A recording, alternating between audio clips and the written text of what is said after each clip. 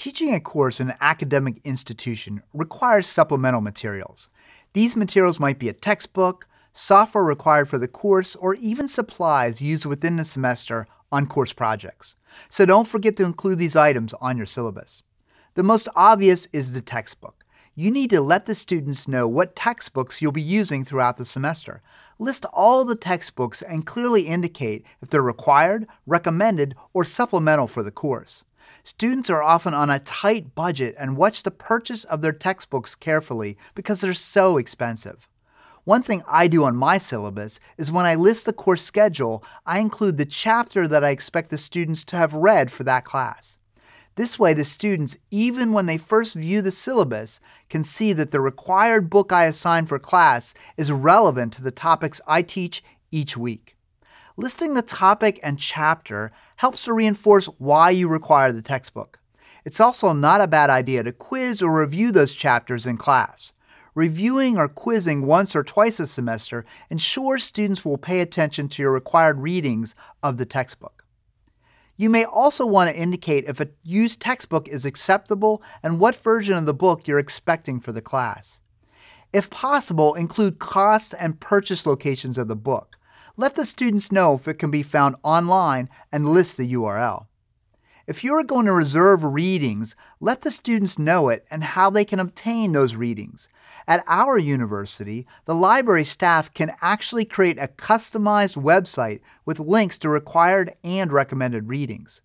I place that URL on my syllabus. This gives students a single location where they can find all the reading materials for the class and associated links. In today's academic classroom, textbooks are not the only resource for students. In fact, in many classes, certain types of software are required. For instance, in statistics class, often some statistical software like SPSS is required. Sometimes the school supplies the software and sometimes it doesn't. Make it clear to the students whether or not they can gain access to the software via campus resources. And if they can, provide them the necessary links and other information.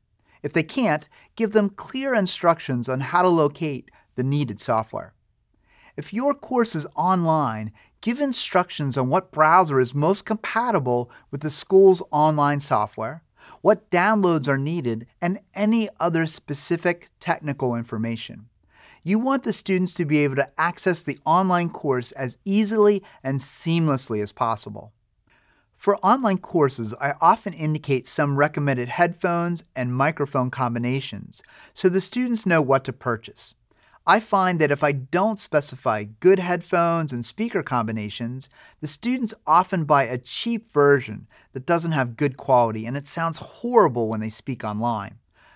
While headphones seem like an easy supply to consider, don't forget other supplies. For example, if you teach elementary education, you might need students to purchase construction paper for use in projects or even bring their own glue and scissors.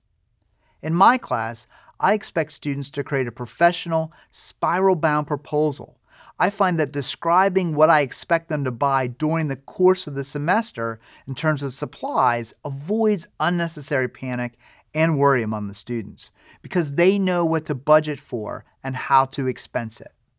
Listing the textbooks or books required, the software requirements, and any additional supplies for the class helps students to budget their needs at the beginning of the semester and creates a learner-friendly syllabus that clearly spells out what is needed from a materials perspective for them to achieve success.